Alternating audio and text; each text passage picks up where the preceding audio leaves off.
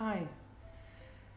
You know, unconsciously, when we need help or when we want to have a business deal, for example, we will dig for the one who's responsible, the CEO, and go and talk to them and ask them to give us this deal. Or if someone has debt, they would go and ask for some money to loan them from someone who is close to finish the debt. Or even a woman, when she wants to be more beautiful, she would go to a salon to have this beauty. And at the same time, we all believe that when we want to ask, we ask from the one and only God.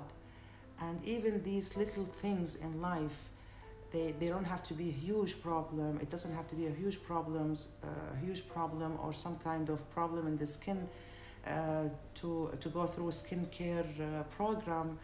Even the little tiny things, you can always feel that God is in front of you and you're talking to Him. You're talking to God, you're asking whatever you want. And this is, you cannot imagine how this thing will charge your body and how miracles will happen, because God doesn't want anyone else with Him, because He can do it. He can protect you, He can provide, He can even make you more beautiful with this light. The beauty of God is it's not like Botox and filling, it's something out of this world.